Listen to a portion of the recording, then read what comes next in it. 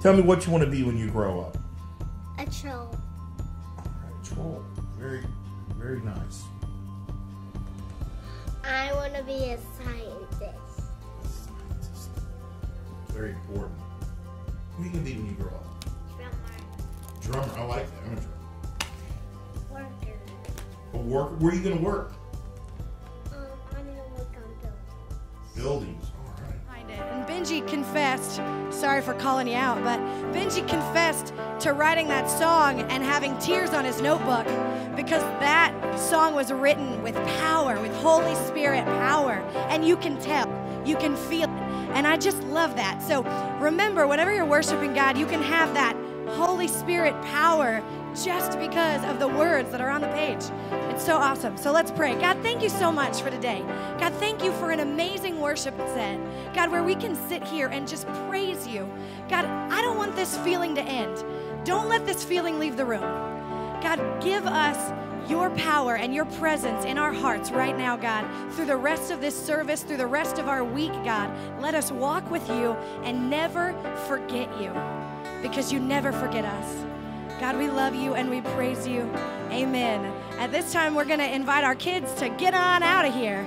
I actually get to teach kids' church today. It's been a long time since I've done that, but I am excited to teach them today. We are talking about the Holy Spirit, and you guys try teaching the Holy Spirit to some kids. It's going to be a lot of fun, so we're excited. It's going to be a good time. While I have a moment, before we're doing our offering, as you guys get your tithe and your offering ready, we are going to, I guess they're already passing it out. I haven't even prayed over it, guys. Jeez. All right. Anyway, while you guys are getting that ready, I'm taking a moment to plug my new women's group on Tuesday nights. It's been going on for a while. We meet at 7 o'clock. We just ended a series called Keep It Shut, and it was about the tongue and how you needed to watch what you say. How many of you guys are guilty about not watching what you say?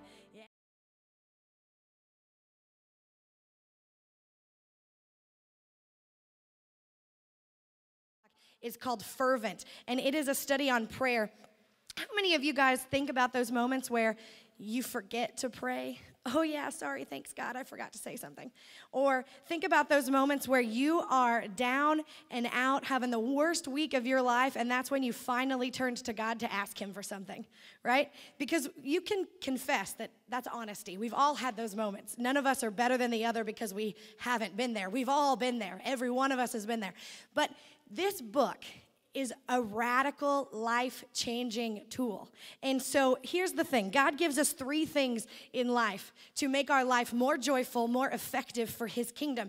Here they are. Ready? The word. Yeah, right? Everyone agree? Prayer, right? Our relationship with him. And then finally, each other. But this book, Fervent, this book is a radical, life-changing book. It is going to be amazing. So what I want to challenge every one of our women to step it out and come on out to this group. I know it's hard. Some of you that are away during the week and aren't always here, I'm going to do some extra maybe Facebook-y things to try to get you involved, maybe do some Facebook Lives and things like that, because I want you guys to be a part of it. But this book has changed my prayer life, and I want it to change yours, because this book is practical. This book is action. How many of you guys know that our life can't just be life without action, right? Our church is called what? Oh, it's not stand church. It's not sit church. It's go church. Our life is in action. And this book is about prayer in action and putting that faith into your life. And so if you're a male and you don't have a woman to pray over your household, then, come join us. I don't really care. I really don't. I'm going to open it up because I think this book is that important. It really, really is. So for the first time, Cameron Bartlett, I'm going to allow men to come to my women's group. Cameron's told me before that he wants to come because he thought we were crafting, right? Am I right? I think that's kind of true. Anyway, he thought we were crafting, but we're not. We're going to be actively praying. So this week, we're going to be talking about the importance of prayer and what the Bible says about it. And then starting next week, we are going to put our prayers into action. They're going to be thought out, and they're going to be strategic, and we're going to battle that devil together, okay? Are you excited about that? Poor Chad. He didn't even know that I took the stage and took over and started preaching about prayer. So we're going to do it. Guess what? There's a real sermon coming for you. If you did not get a chance to give out your offering, I'm going to pray over it again, and you can find me in the back. I'll gladly take it to where it needs to go. And there is an option to text to give as well. Our number 84321, you're welcome to do that. So let's pray, and then we are going to have the best sermon ever on all kinds of things, because steps aren't sexy, is what Pastor Chad said last week. And he's right. They're not. They're not fun. They're not sexy. And you guys can all go have a Stairmaster for the week, right? But this is going to be a great sermon, so let's pray over it. God, thank you so much for who you are and what you give us. God, I pray that as we give back to you, God, that you bless our offering, God. You bless our faith, God. You bless our prayers, God. And that you continually bless us, God, for us living for you. God, I pray for this sermon. God, I pray that your word is spoken true through Pastor Chad today, God, and that we are blessed through you. Lord, we praise you. Amen.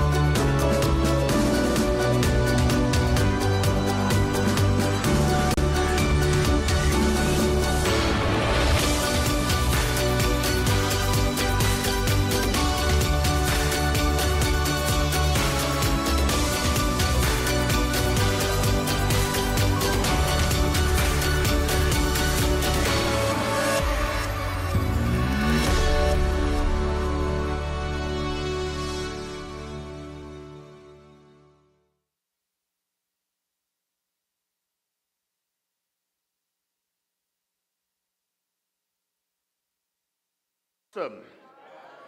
Ooh, I got the power on. And I sound like a munchkin. Do I not sound like a munchkin today? Turn me down a little bit. I'm hot. And I'm not talking about the mic. Anyway, today is my official tribute to Run DMC. Thank you very much. Yes, let's welcome everybody watching Facebook Live right now. The tens of thousands will be watching this. Good to see you guys. Y'all remember the Arsenio Hall show?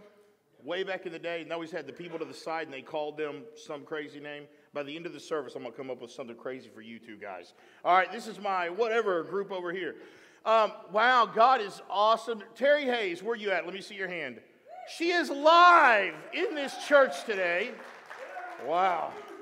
The last time she was live, I didn't even acknowledge her being present, and she drives the furthest, I can tell you that. It is so awesome to see everybody. So this week, we're starting a new little series. It's funny because Father's Day, if you were and people watched and listened when I make a mistake. It's amazing. I say so many good things during a sermon, it ought to be illegal. And then the one thing, God forbid, I declared Father's Day 3 weeks early. Everybody was flipping out. And so Father's Day is not this Sunday, obviously. But what is happening, though, is I'm going to do a 3-week series, and it just happens to be, this year we've been talking about, what is the theme for this year? Somebody say it real quick. It starts with an R. What? Rhythm. We need to get into a rhythm with our life. We need to get into a rhythm with things. And it's so difficult to get into rhythm. Amen? Difficult to get into rhythm. It's easy to get into out of sorts rhythm, but it's not easy to get into a good, spiritual, godly rhythm. And so this week I was praying about, what do I preach about? Partly because we're kind of in a transition before summer church begins. We have Father's Day coming up, and everybody's kind of gearing up for summer. And I want to continue on rhythm. And last week we were talking about, in the last really couple weeks, the steps of God that are ordered are not sexy. They're not easy. They're not. I love what Edie said, and I commented on Facebook. Stairmaster, man, that is so. Stairmasters are not the funnest thing to do. Taking a step is not easy, especially when you know what the outcome is. Have you ever had a test, or maybe some of you've bought a home, in your first home? You never will forget buying the first home. And by the time you got into the house, you were exhausted, more than likely, from the steps that you had taken to get this loan. Amen? Unless you're like Brian and just pays cash for everything because he's rich. Now, we all hate those people, don't we? I mean, let's be honest. It's like, oh, you bought a car cash. I hate you. You didn't haggle? No, I just went in there and paid cash or wrote a check. If you know any of those people today, invite them to church next week. I don't know any of those people unless you're sitting in this room and you and I are going to hang out. I get free coffee, all right? So I was thinking about it. I was praying about what to do. And I have to believe that I have to practice what I preach. And so what I'm wearing is a great example of a step. This week we stepped towards going to the gym and working out and losing weight. Amen? Yes. I just didn't make it to the gym this week. But what I did do was I bought the coolest outfit on the planet. In 2016, I do not know that I wore tennis shoes. Because tennis shoes are a vital part of going to the gym. I don't know in 2016. I know in 2017, with the exception of Lexi's wedding, I have not worn socks in over a year, okay? Except if I do a wedding. And I don't know that I wore socks to your daughter's wedding because I wore my sweater. I usually go without socks when I wear shoes. So chances are that wedding was sockless. By the way, if you want to get married, I will never wear a suit again. Brian and Amy ruined me. I'm wearing my sweaters, and that's it. So no suits. I burned it. So this week we went and spent a god-awful amount of money. I mean awful amount of money. And so I started looking at the night gear. And I'm a guy, I like cotton still. I don't like the new stretchy whatever. It makes, I'm hairy and it just when I run, it kind of goes up here. By the time it's over, I'm wearing a half shirt. And I don't want that because I don't want lust. Listen, folks, those men and women at the gym go goo-goo-eyed when I walk in. They stare, and I'm like, I know, it's all real. This is not implants, folks. This is real. I still got a slice of pizza from when I worked at Pizza Hut in 1989, all right? So I'm in there, and I'm working. I'm literally sweating in Dick's Sporting Goods store. I am sweating. I'm like, this counts. Chalk it up. I made it to the gym. It's a gym-like building, and so I'm here. And so I have got my clothes, and I laid them all out. I got Adidas shirt. No kidding. An Adidas jacket, Adidas shoes, because I can't mix-match the brands. Adidas shorts, and I almost wore those today. I kid you not. I got an Adidas headband and a flat rim Adidas hat. And when I go to the gym, it is going to be dropping it like it's hot, all right? So I consider this. I'm practicing what I preach because I actually made the effort to go out. And so I thought this week I need to take it to another level. I'm actually going to take the tags off the clothes and put them on. So today, as a matter of fact, we were on the back porch. We watch all of our TV. I watch on the back porch. I noticed that Helen had already taken my headband out because I sweat. I don't have a lot of hair up here in case you didn't notice. And so I have the sweat. She's actually wearing that on the back porch. So every item now has been worn for the glory of God, taking steps. That's bad when you have to wear a sweatband to watch TV, though. You know? You may need an intervention. But today I'm excited about you being here. I'm excited about summer being here. I'm excited about the transitions of life. And today I just want to share for a few moments about God being with us. It's something that is very difficult. I put on Facebook a couple of days ago, it may have been yesterday, that have you ever been in a room and you feel like it could be a room full of people, it could be a shopping mall, it could be a school classroom, and you feel like you're the only one there. You feel so distant. I see people all the time on Facebook, and I read their posts that they're going through something, and I try not to preach. I try not to preach social media, but a lot of times we do pour our hearts out there, and I've had people I've seen people just want to talk. Just anybody, hey, does anybody have anything they want to talk about? And we live in this world full of people. Think about this. World full of people. I don't know how many people there are on planet Earth, but full of people. But yet we completely feel alone. Whether we're married, whether we're divorced, whether we have friends, we just feel, I don't know, melancholy.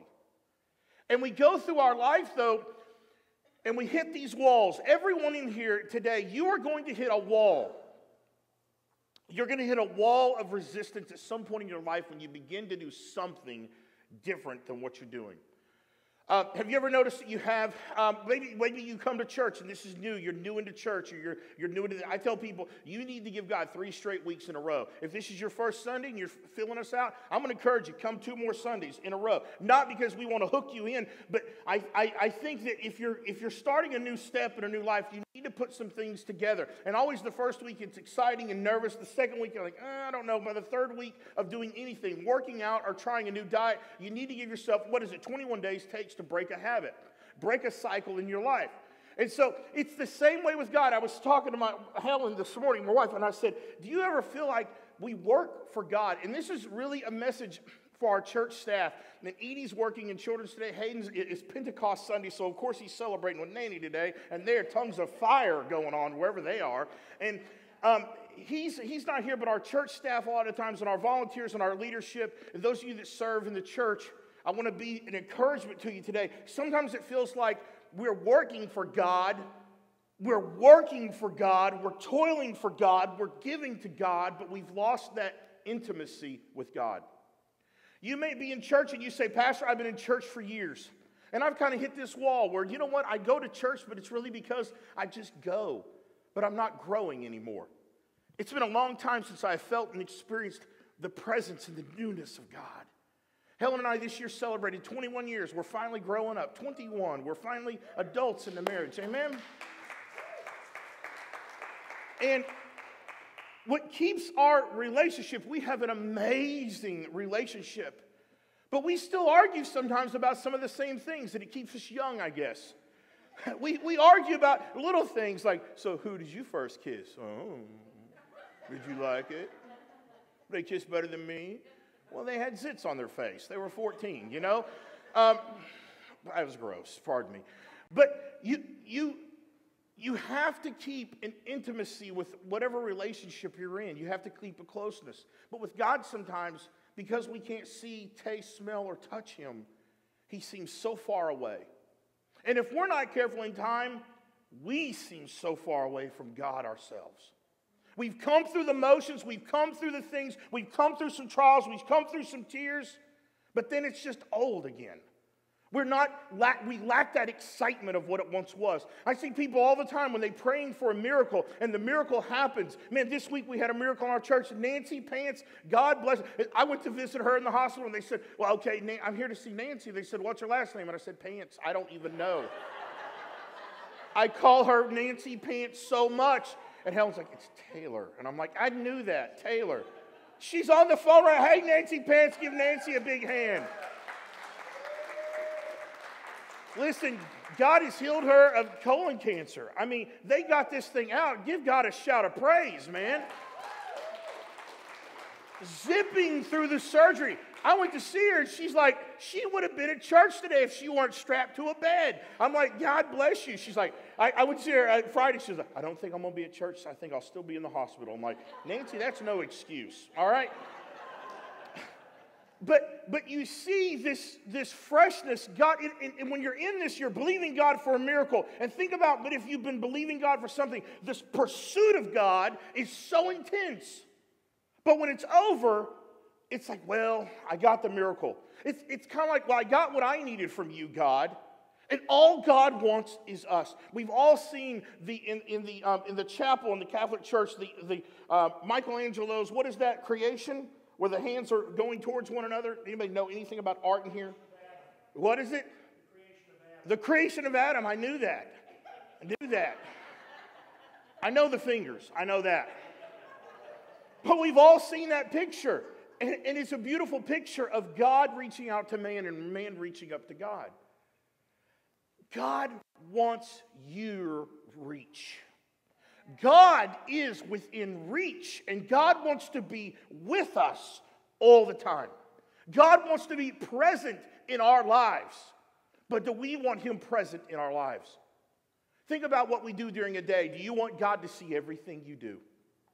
And the thing is, we may say, well, as long as I'm not talking to God, He can't see what I'm doing. He sees you when you're sleeping. He sees you when you're awake. He knows you've been good for goodness sake, all right? He is like Santa, but real. Not that he's not real, guys. Santa's real, okay? We have little kids in here. Parents haven't. You shouldn't be in GOChurch today, all right? Some little kid has just gotten on their mom's Facebook feed, and now they're crying. They got to explain things. No, Santa's real, guys. I know, thank you. God gives us dreams, and Pastor Chad shatters them. All right. Deuteronomy chapter 4. There we go, 4. Let's try to read the Bible. We'll get into the spiritual aspect. We can tell Mr. Nicky's not here today. It's all gone to shenanigans. All right, Deuteronomy chapter 4:29. Go there real quick. But from there, you will seek the Lord your God, and you will find him. If you search after him with all of your what? Heart and soul. You'll seek. You ever notice you will find what you're looking for? The old song, looking for love in all the wrong places. You're going to find what you're looking for. Are you looking for God today? Are you looking for the intimate relationship with God? Is God present with us? If today you're battling some emptiness, if you're battling some insecurity, or maybe you just don't know, I'm going to tell you what, I want you to press further to God. Years ago, I felt this way and my dad noticed this. He picked this up, and I was just really, really antsy, and I was really nervous. And my dad said, "Son, is everything okay?" And I'm like, "Yeah." He's like, No, it's not. And he had a great gift of discernment. And he says, "Son, I'm telling you what God is speaking to me over your life right now. And I'm going to speak this to every single one of you in this room that you've ever felt distant from God." And he said, "Son, God is calling you. God is calling out to you." And I began to break. And I said, "Dad, I can't feel God. I don't know if I'm a Christian right now." I was about 16, 17 years old. And that was when God was giving me a call of ministry on my life. What if we, as Christians, could discern and see when our brothers or sisters are in need, and we go to them before they hit the wall and crash and burn or burn out? What if we take a step to help somebody get into rhythm? I'm going to tell you what, the best way to get rhythm in your life is to begin to pour rhythm, begin to pour something into someone else's life. When you begin to pour out of yourself into someone else, God then begins to fill you back with something new. But God cannot take a vessel that is so stagnant and add anything new unless something is poured out. And when we go to God and we go to him and we say, "God, I thank you that I want to be with you. I want to be in your presence. I'm crying out to you." And when my dad gave me this advice, he said, "I want you to do this." He said, "I want you to seek God. I want you to pray. I want you to press through." And I'm like, well, I'm going to church. I'm playing the drums. I'm volunteering. I didn't have a girlfriend at the time, so I didn't have any of those fatal distractions. And I said, "God, is that all God wants?" And I went to a room that we had in the house. It was it was a little annex of the house. And I went in there, and I'll never forget, I just began to stand in this room and walk around. We had a little ping pong table. And I'd walk around the ping pong table, and I'd begin to pray. And I would just simply say, God, I don't know what you want to do in my life, but God, do it. Use me. The best place you can be with God is in a place of servanthood. A place where it's not about you, it's not about what you're going through, but it is simply about God. In Matthew chapter number 1, verse number 22 through 23, Jesus came into this world. This is how much God wants to hang out with us. You think about this in Genesis 3:9. When God, he came down to the earth and all he did was create man to worship and fellowship with. And God one day came walking through the garden. His presence, his spirit, his being was there in the garden with Adam and Eve. And he said, "Adam, where are you? I want to talk." Do we not realize that every day of our lives, God wants to talk? But Pastor, I can't hear him. I don't know where he is. Right in here. The best way to talk to God, the best way to communicate is through his scripture, through his word. Begin to say, "God, I thank you that you gave me this word. God, I thank you that you said if I just seek you. God, I seek you today." Let me tell you what, I want to encourage you over the next week to seek God over what you're seeking right now. if there's one thing in your life that you immediately is your go-to, I want you to do this, and we're going to apply this in our life. I want us to go to that. I want us to go to God place instead of to that place. And I want you to see in 1 week what God begins to do in your life. If the moment you feel depressed, if the moment you feel discouraged, you feel like doing this bad habit, or maybe it's destructive behavior, or maybe you just implode and you close up, I want you to do something opposite of that. I want you to seek God, and I want you to share God's love and God's grace with people. Because in those moments, in those intimate times, you'll find that God will do something extraordinary. In one of the loneliest times of my life, God called me to be a preacher. God called me, you're going to pastor. You're going to preach to people. First thing I said was, oh, God, no, that's for old people. No way am I doing that. I'm young. I'm awesome. And you know what's great? I haven't changed. I'm still young and awesome. Amen. I like that. Whoever that. Oh, Terry's my favorite. And you know what you are? You are young and you are awesome. And I don't care how old you are. It does not matter. God has a call in your life. Just like Nancy Pants. She's been through so many sicknesses and problems and things. And the great thing is, God is not finished with her yet. And God is not finished with you yet. When you make a place of intimacy for Him. Amen? God wants to be with us. Matthew chapter number 1, verse 22 through 23. If you don't believe it, go here. Jesus came into this earth. This is what He came in here for. I love this. Verse number 22. All this took place to fulfill what the Lord had spoken by the prophet. Behold, the virgin will conceive her and bear a son, and they will call his name Emmanuel. Everybody say Emmanuel, which means God with us. Jesus came into this world not to condemn the world, but to save it. Think about this. Jesus came because a prophet had a word from God that back in Genesis, sin and Satan came in and destroyed it and goofed it all up. But God's sole purpose was to create humanity to live and worship Him, to communicate. All God did, number one, was He wanted to communicate with someone. And He created us in His image. And the man took a bite of all he bit off more than he could chew. And immediately the relationship became tainted. But God's love never ran out. Every one of us have had that first broken heart, that first broken love, that thing that just, boy, you can't imagine that. I told y'all about mine way back years ago. I was 9 years old and fell in love with probably one of the ugliest girls on the planet. But she lived in an ugly tree and hit every branch on the way down. But I thought, oh, she was beautiful because she was a teenager. Man, that made it. You know, you're 9 years old and you fall in love with a 17-year-old girl, and this is going to be it. This is for life, and it's going to be awesome. Although the problem that we had with the age difference, she lived in another state and I couldn't drive, but she had a boyfriend too. It's kind of the trifecta. If you're 9 years old and you don't have a car, you live in another state, and the 17-year-old girl has a boyfriend, chances are you need to go onto another pond and throw your pole. Something's got to happen. And I'll never forget, I cried from New Mexico all the way to Eufaula, Oklahoma. Albuquerque to Eufaula, Oklahoma for this girl. And you know what?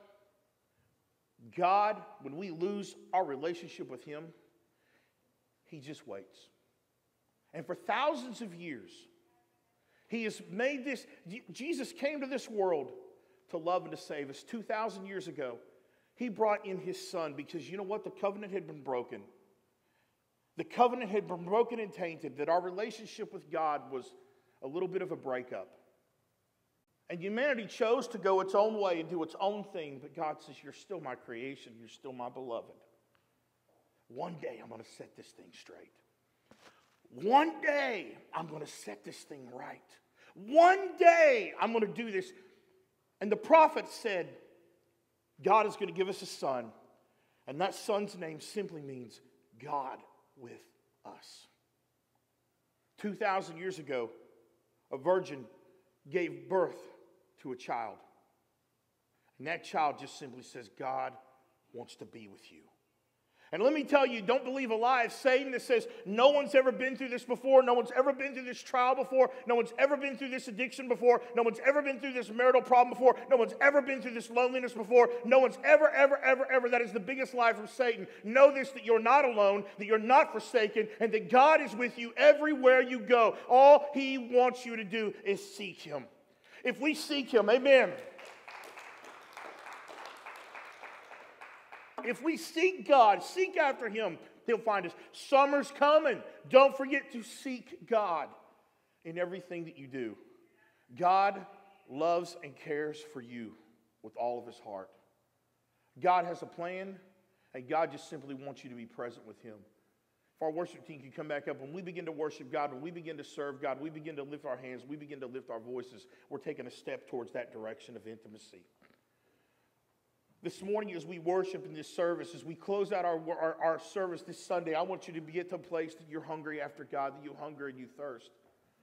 There's a story a few years ago. A pastor was on an airplane. The pastor was on an airplane. He was on his way to preach and do the things for God.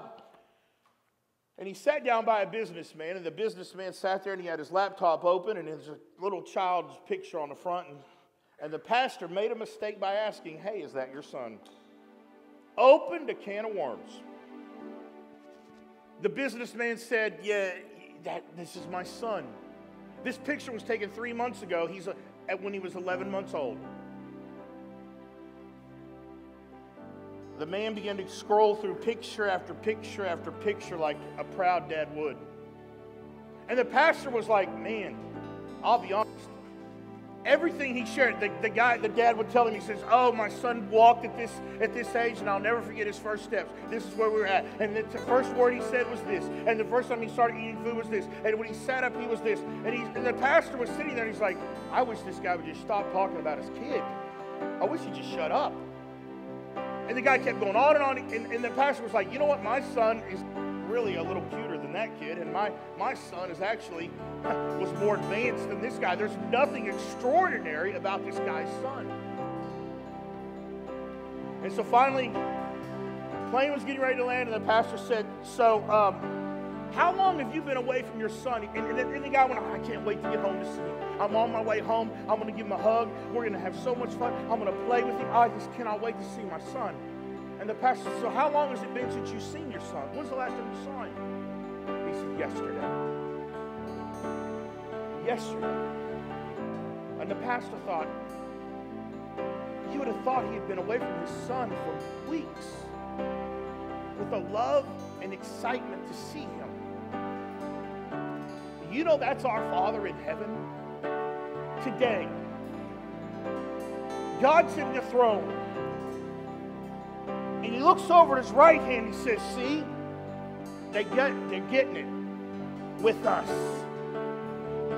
You went into this world so they could be with us. You went into this world." It's Pentecost Sunday. Holy Spirit, they can feel us. Whenever they begin to call on my name, they feel us. They're with us. But if we believe the lies from Satan that says you're alone, listen, you have God the Father, God the Son, and the Holy Ghost. All we have to do is say, "God, I love you. God, I want to be in your presence," because in a moment, we're there with God. In a moment, we can just put our shackles down, our pain down, and God says, "Hey, church, hey, children, I'm so proud of you today. You witnessed for me. You gave for me. You served for me. You're with us. You're not alone. You've got the Trinity, the Godhead right here." And I'm going to tell you what, no matter what Satan throws at you, this week, I don't care what he throws, resistance and walls. You stand firm that, you know what? I'm with God, and God is with me.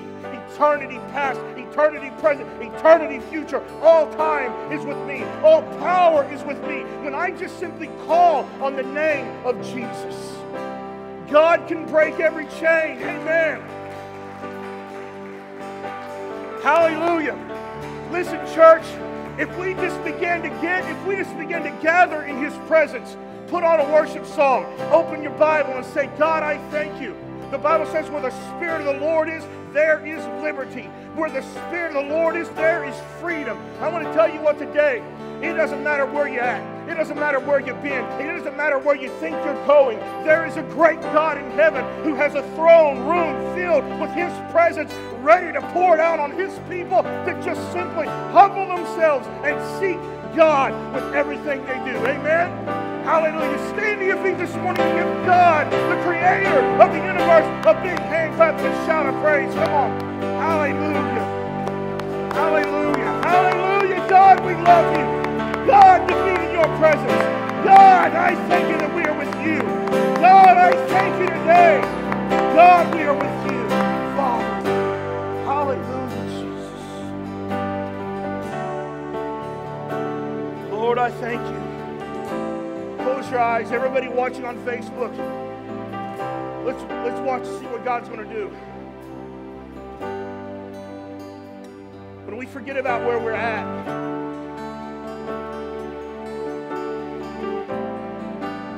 this week as Nancy was heading into surgery, she had that song in her heart and her spirit about, with the breath in my lungs, I worship you, I give to you, I love you. With every breath that we have in our being, I want you to release that stress, that load of heaviness right now. If you're watching on Facebook, I want you to just right now, just close your eyes and just, God, I thank you. God, I thank you. God says, I want you to be with us today. I want you to be with the Father. I want you to be with the Son. I want you to be with the Holy Spirit. I want you to be with us. Emmanuel came. Jesus came. He wants you to be with us. You're joining a team that will not waver, that will not shake, that has never lost a battle and never will. Because the end of the book says, Jesus said, it is finished. Whatever you have in your life, whatever strain you have, whatever stress you have, God is with us. You're going to declare it. You're going to walk on it this week. There'll not be nightmares. There'll not be past. There'll not be confusion. There will not be addiction that can stop what with us is going to do. Because you're not alone. You're with God, the Almighty, the Prince of Peace, the morning star, the bright Son of God. You are with Him every single day.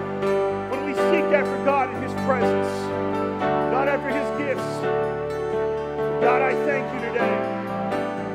If today you have a need and you're on Facebook, I want you to right now type it in that little box at the bottom, and we're going to pray with you. We're going to believe God with you. Folks, this summer is going to be the hottest summer of your life. You're going to be so red hot with God because you're taking steps that are not easy, that are not pain-free, but you're going to begin to take some steps that are ordered by God. Step number one is you give a place to God every single day in your life. Every single day in your life. God, this is my time with us. This is our time together. Hallelujah. Thank you, Jesus. God, we want to be with you. If you're in this room today, or if you're on Facebook, if you're live watching on YouTube, if you've never invited Jesus into your heart, I want you to know right now it's your night. It's your time, your day. I want you to lift up your hand right now. If you say, Pastor, pray for me, I need Jesus. I want you to be honest today. How many of you have ever felt lonely? I want you to lift up your hand right now. I've got mine up. I've been in a room full of pastors, and I feel like the smallest person in the room. I feel like I could fall through a crack and no one would know I even exist. Let me tell you what, today you're going to get free from that garbage. You're going to get free from that. Insecurity is going to be broken in the name of Jesus. We're going to break some walls. We're going to break some things today. You say, Pastor, I don't know how to witness. You are a witness. You coming to church, you believing in Christ, you're a witness. Don't you let the devil tell you, if you don't have a pulpit, if you don't, listen, God today is going to show you that He wants to be with you in your every single day life. God, I thank you. Father, we worship you today. Everybody just lift up your hands. I want you to say this, say, Jesus, come into my life. Come into my home. Jesus, be with me. I rebuke every lie from Satan. Jesus,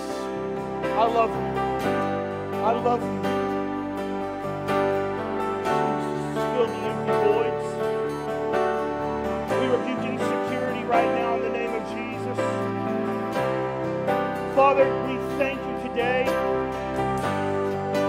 that we've got a Holy Trinity.